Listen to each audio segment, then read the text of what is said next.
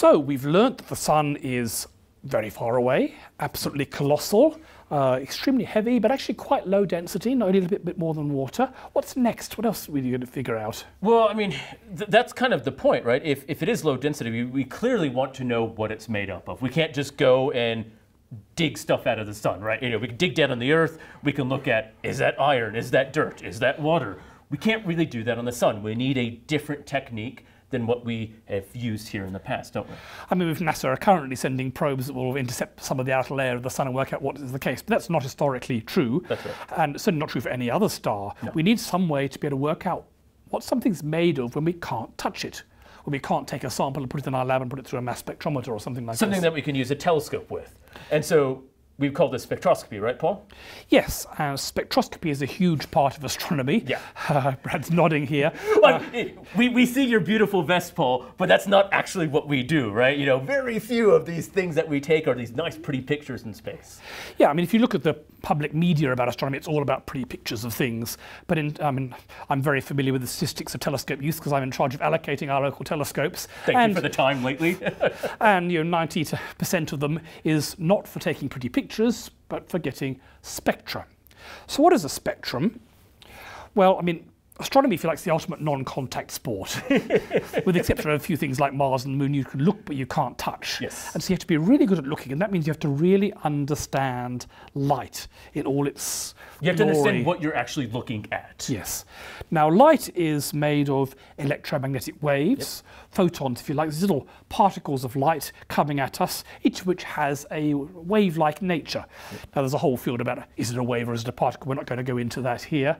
But you can think of it as particles which have a wavelength. Yep. And some are short wavelength, and some are long wavelength, and some are enormous wavelengths. So they have different wavelengths, so then they move through space differently. They all go at the same speed. Yep. It's just like short ones and long ones, like small balls and big balls, if you like. So how do we see these different short and long? Well, let's talk a bit about what the different wavelengths actually look like. Okay. So if you have a wavelength of a meter for your light, Yep. that's what we call radio waves. So the longer wavelengths go towards the radio waves. Yes, so you won't see them with your eye, you'll pick them up with your transistor radio. And so is this partially why these radio telescopes are so ginormous? Yes, it is. I mean, you try to pick up things with wavelengths of meters, you can need a big telescope to do it. A little telescope won't really pick it up, will it? To some extent, I mean, your phone can pick up That's true. communication, so you can do it. But roughly speaking, if you've got wavelengths of meters or many centimeters, you're talking radio waves rather than visible light. When you're down at the wavelength of a few centimeters, that's what you're getting in your microwave oven. So the microwave oven is using electromagnetic waves. Yes, it's an electromagnetic wave just like light, just like radio waves, only a bit shorter. And we still can't see it with our eyes. No, we can't see it, but it'll heat up your baked potato very nicely, thank you very much. I'll take Don't it. try putting your eye inside a microwave oven. Yes, that is not what we're proposing here. When you get shorter still, you're into what we typically call the infrared, which is what your TV remote control will work, or night vision goggles or things like this. So night vision, you're essentially putting on a special pair of eyes to see this different, slightly longer wavelengths. So you've got cameras that can see in the infrared wavelengths. In fact, some animals can see at infrared wavelengths. That's right. So their eye essentially is tuned to these longer wavelengths as opposed to the shorter wavelengths next to us where the visible light is. Then you get a little tiny region in the middle with a wavelength of about half a micrometer. So we're not talking meters long, we're talking half a micrometer, then far, far, far smaller than the thickness of a hair.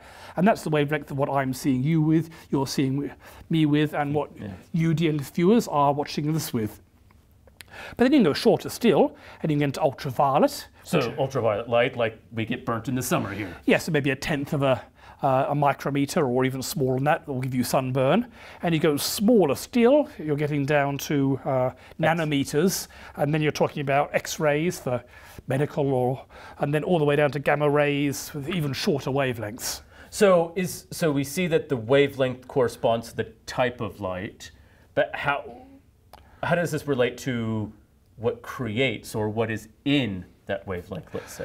Well, we'll talk a bit about that later. I mean, we're being bombarded on Earth by light at all these wavelengths, and astronomers like to use all of them. Different things will emit different ones, like the sun mostly emits visible light, radio galaxies mostly emit radio waves, black holes can emit gamma rays and X-rays and so on. We're not really getting gamma rays here on Earth. No, what you see here is which ones actually get through the Earth's atmosphere, and by and large most of this radiation doesn't get through the atmosphere. The ultraviolet, the X-rays, gamma rays, they generally don't get through the atmosphere. You can't view them from the Earth's surface. So we can obviously detect radio waves on So there's basically two big windows. There's radio, and that gets through the Earth's atmosphere, which is why radio telescopes work, and there's visible light, and there's a few different wavelengths in the infrared where you can see through the atmosphere. But not a lot. But everything else you're kind of stuffed, you have to go into space. This is all what amuses me about Superman's X-ray vision. He wouldn't see anything. It's, first of all, it's black, so because the sunlight doesn't light anything up, so you have to have an X-ray torch, and it won't get very far through the Earth's atmosphere. So the Earth's atmosphere is blocking most of the light that we see in space, so we send telescopes up into there.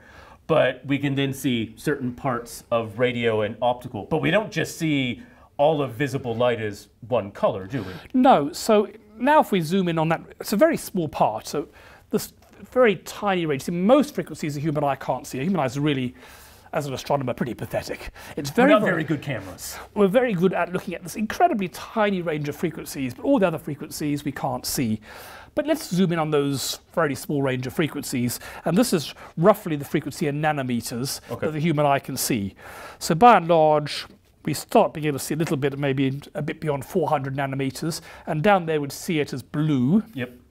And our peak sensitivity is about 550 nanometers. Getting towards the greeny colors. Yellowy, greeny sort of color. Yep. And then as you go down into what we see as red, which is like between 600 and 700 nanometers. So then the ultraviolet would be kind of bluer that way, and the infrared would be redder this way. But we can't see any of those. Right. Sunburn us, give us cataracts, but we don't see the ultraviolet, and the infrared might warm us up, but again, it's not going to be able to see it with our eyes. Okay.